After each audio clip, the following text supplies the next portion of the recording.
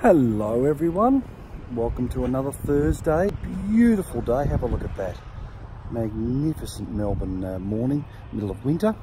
So the beanie that I'm wearing is to do with MND, motor neurone disease. And we have an event at the G, Melbourne Cricket Ground, on Queen's birthday Monday, where people go down, they're invited to go down the big slide. Typically these are celebrities, and they slide into an ice bucket. And these beautiful beanies, this is the 5th year they've done this, they're $20 each, and it's all about raising money to get rid of or defeat the beast. And the beast is motor neurone disease, of which there is currently no cure, and it can be a horrendous disease.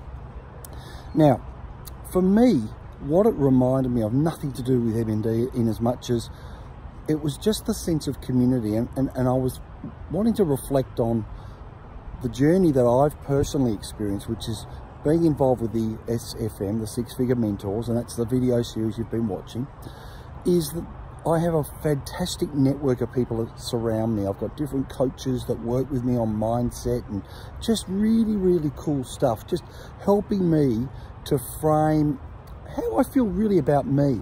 And it's really helped me significantly deal with issues such as my own personal stress. And spinning plates is my topic. And one of my coaches, I was on a call with him 2 nights ago, and he said, "Phil, mate, you've just got too many plates spinning. You're doing too many things." And of course, remember those variety shows where you'd have one of those guys on, or girls, spinning the plates, and eventually they crash, don't they? And so I think my message really is about focus. We sometimes can just try and do too many things, and then we don't do things well.